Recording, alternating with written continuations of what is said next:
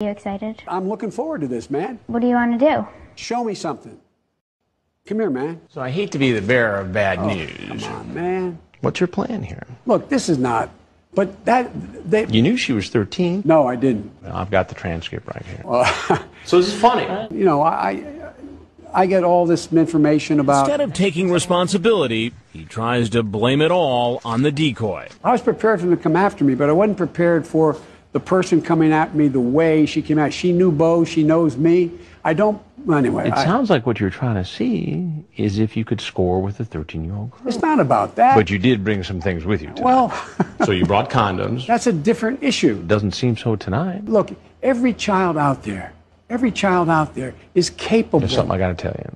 I'm Chris Hansen with Dateline NBC. Come on, man.